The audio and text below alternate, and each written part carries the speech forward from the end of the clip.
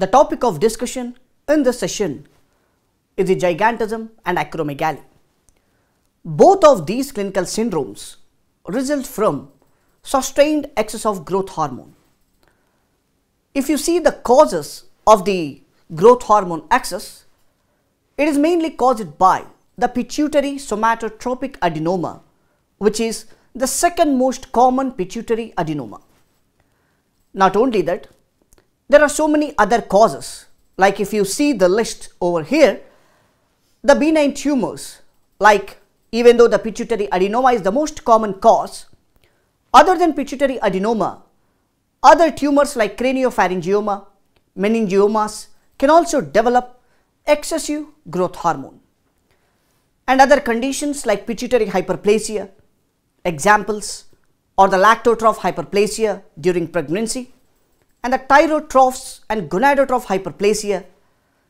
Not only that, the very important factor is the somatotrophic hyperplasia due to ectopic growth hormone releasing hormone can also cause increased secretion of growth hormone. There are approximately various malignant tumors which can cause excessive secretion of growth hormone. For example, you can see over here the germ cell tumors, sarcoma, chordoma, and the pituitary carcinoma, even though all these factors are rare.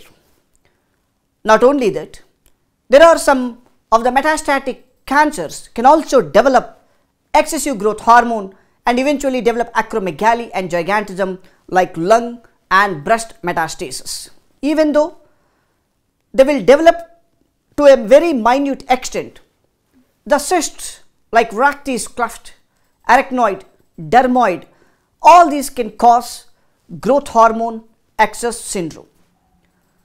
Other factors like pituitary abscess, lymphocytic hypophysitis, and the carotid arteriovenous fistulas comes under the etiological factors to develop excess growth hormone syndromes. Now, what is the pathology and pathophysiology of growth hormone excess? Increased growth hormone results in increase in the insulin-like growth factor 1. This IGF-1 is also called as somatomedin C, which is produced from the liver. In pituitary adenoma, there are multiple acidophilic cells, what you can see over here. And these multiple acidophilic cells, which are seen under the histological section of the pituitary adenoma, which shows a various secretory granules, and these granules contain the growth hormone. And what are the clinical manifestations of excess growth hormone? And we will discuss separately for gigantism and acromegaly. Gigantism manifests in children as tall stature, where the adenoma appears before epiphyseal closure. If you see the bone over here, this is the growing bone of a child of 12 years of age. And this is what you can see is the epiphyseal plate, and this is called as the growing end of the bone.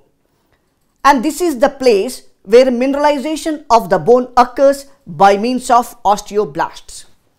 So whenever there is an excess growth hormone, there will be excessive mineralization by these osteoblasts at the epiphyseal plate that cause increase in the length of the long bones. That's the reason, especially in the gigantism, there will be a taller long bones and no manifestations are seen in the short bones or in the cranial bones. But in acromegaly, it mainly develops after the closure of epiphyseal plate. So there won't be an excessive growth of the long bones, but there will be too much mineralization of the short bones and also cranial bones. That is the reason there will be enlargement of the feet, enlargement of the hands, skull, mandible. That is the reason we will say that prominent jaw is a classical feature of acromegaly. Not only that, enlargement of the internal organs can also seen in acromegaly. Examples are heart, spleen and kidney. Mainly in the conditions of excessive growth hormone in the adults, that is acromegaly, insulin resistance resulting in hyperglycemia. That is the reason the hyperglycemia developed because of excessive growth hormone in the adults, it is called as pituitary diabetes mellitus. Other than this hyperglycemia, the patient has symptoms of hypertension, cardiomegaly, and also cardiac failure. And these acromegaly patients may also have or presents with bitemporal hemianopsia and other visual disturbances owing to the possible compression of the optic chiasm by the adenoma. And the compression of the optic chiasm is more commonly seen with the macroadenoma when compared to that of microadenomas. The clinical features of acromegaly are mainly attributed to the high serum concentrations of both growth hormone as well as insulin-like growth factor 1, which is growth hormone dependent.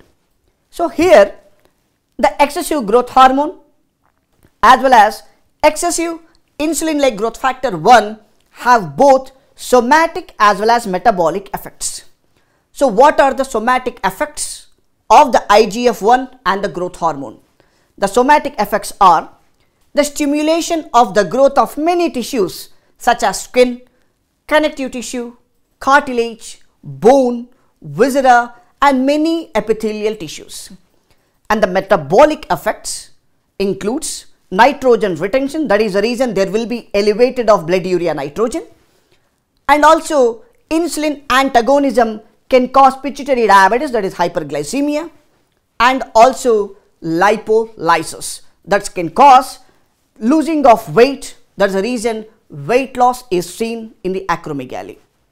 So now let us talk about what are the investigations for the diagnosis of acromegaly or gigantism. The best initial investigation, or we can say the initial investigation of choice, is the levels of serum IGF-1 and the confirmatory test. So what is the confirmatory test for the growth hormone excess? Failure to suppress growth hormone production in response to an oral load of glucose is the confirmatory test or the test of choice. Now let us talk about the treatment. The treatment includes medical management as well as surgical management. Now first let us talk about the medical management. The first drug is the Bromocriptine. Bromocriptine is a dopamine analog. It is used to be the agent of choice earlier, mainly for the gigantism, but nowadays we are not using this drug because it is replaced by Octreotide. And next, what is the Octreotide? Octreotide is a long-acting somatostatin analog which is used to be the agent of choice most commonly nowadays. That is the reason for this session you have to remember that Octreotide is a treatment of choice under medical management for the gigantism or acromegaly. Next one is Lanreotide. The Lanreotide is a sustained release formulation of the somatostatin analog, is another available agent other than Octreotide. This medication administered intramuscularly every 2 to 4 weeks, and it is safe and also effective in treating adults with acromegaly compared to that of gigantism. And the last one and the last drug under medical management is Pegvisomant.